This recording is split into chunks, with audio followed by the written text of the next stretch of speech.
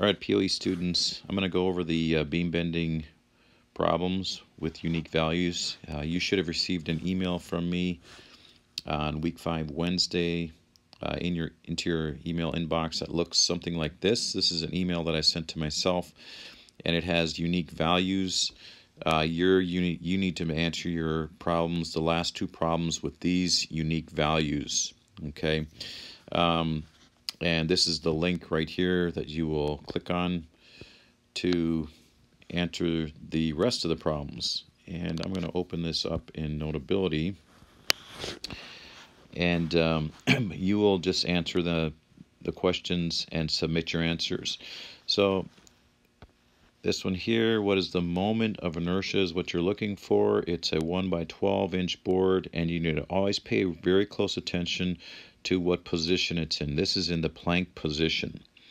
So for this one here, we have our equation for moment of inertia is moment of inertia equals the base times the height cubed divided by 12.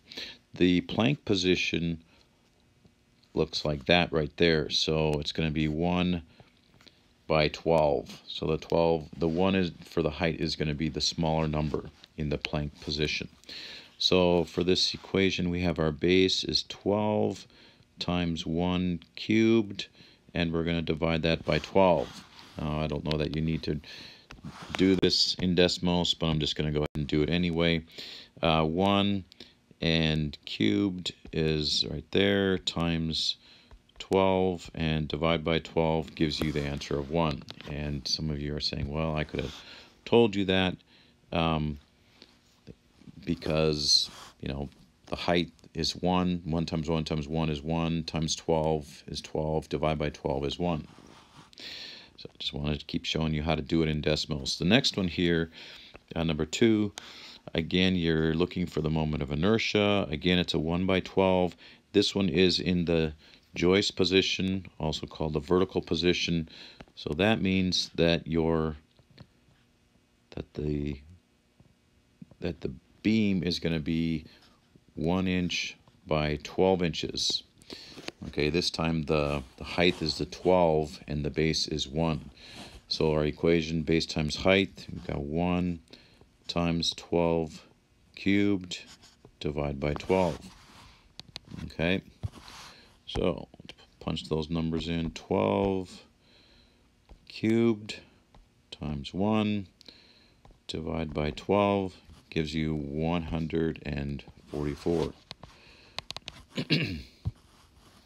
Again, you should just be typing these numbers in. I can't type them in because I'm in Notability right now, but you would just type your answers in, and then you'll submit that at the bottom. Number 3, what is the moment of inertia? Again, we're looking for moment of inertia. It's a 2 by 10, and this is in the plank position. And again, here's the plank position. You've got 2 inches by 10 inches. Okay, and our same equation, base times the height cubed divided by 12. So 2 cubed times 10 divided by 12. 2 cubed times 10 divided by 12 looks like 6.666, and it tells us to round it to 2 decimal places, to the two numbers to the right of the decimal place. So this is going to be 6.67.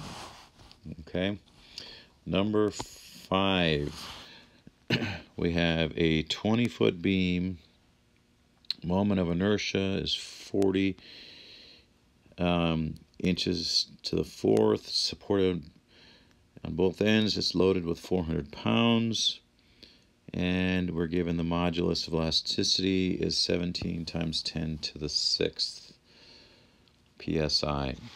So when we do these kinds of problems, I like to, the length is 20, the moment of inertia is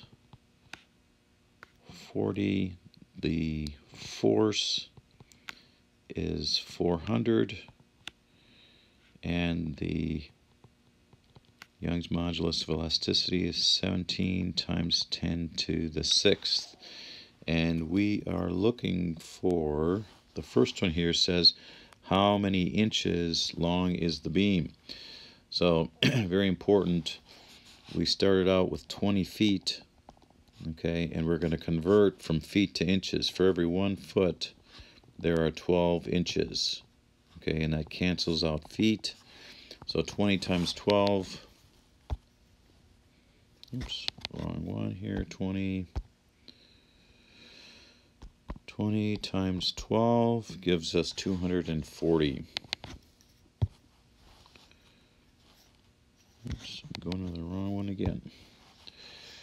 240 inches.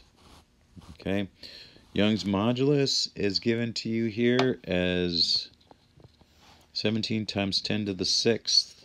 So that'd be 17 with 6 zeros. 17 million. Okay, and then how much would the beam deflect?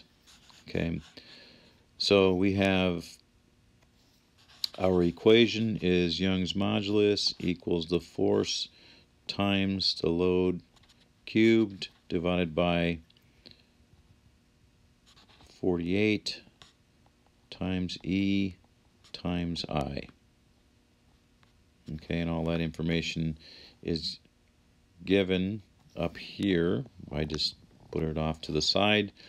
So let's just go ahead and put it into the equation right here where we have 400 times our length. Now here we were given it in 20 feet, but we need to make sure that our number is in inches. So that's why number 5 had us do that conversion.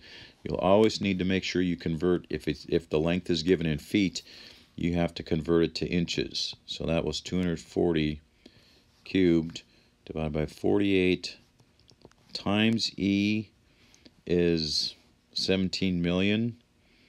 Okay, I'm just going to leave it at this number here for now. Times the moment of inertia is 40. Okay, so 240 cubed times 400.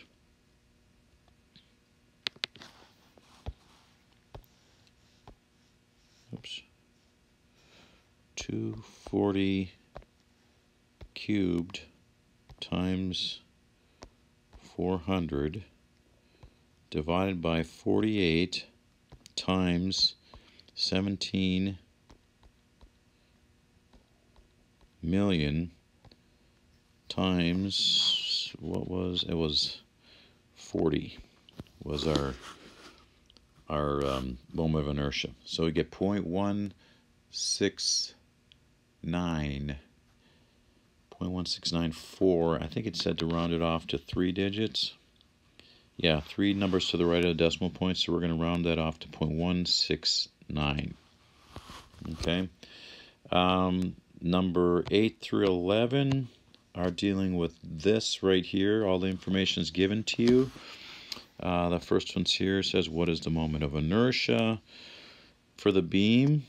Answer 2 numbers to the right of the decimal point. So again, moment of inertia, I equals base times height cubed divided by 12. And we're given the base here and the height. Okay, so it's the base is 1.5 times 5.5 cubed divided by 12. 5.5 cubed times 1.5 divided by 12. 20.79 is going to have to be rounded off to 20.796 is going to have to be rounded off to 20.80.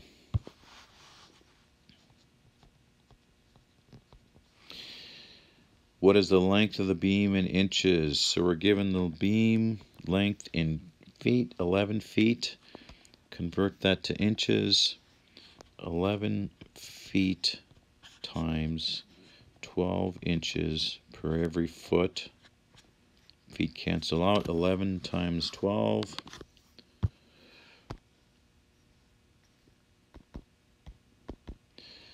gives us 132. 132 inches. And number 10, the Young's modulus. What is the Young's modulus of the beam? Okay, so for this one here, we have the maximum deflection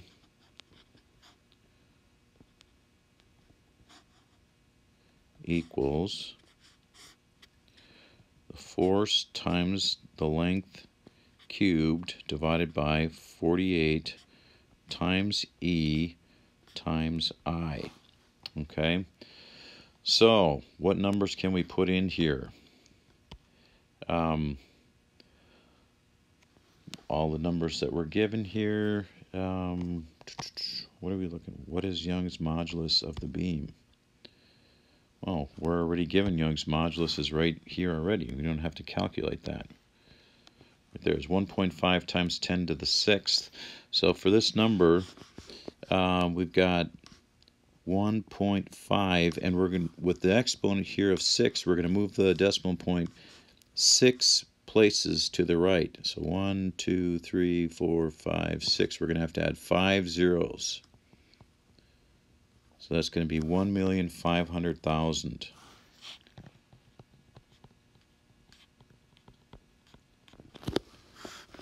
Okay.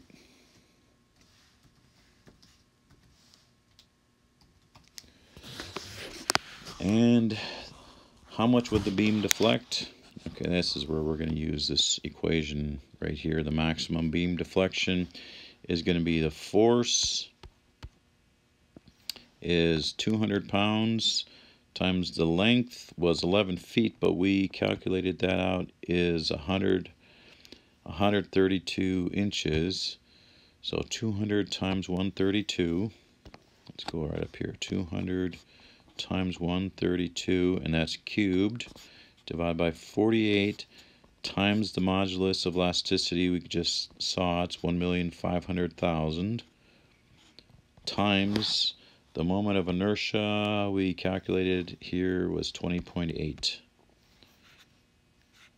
20.8. So let's make sure I got the right numbers here.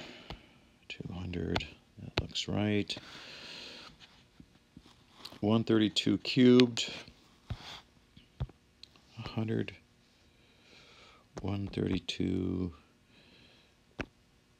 cubed times 200 divided by 48 times 1,500,000 times 20.8, and that gives us 0.3071.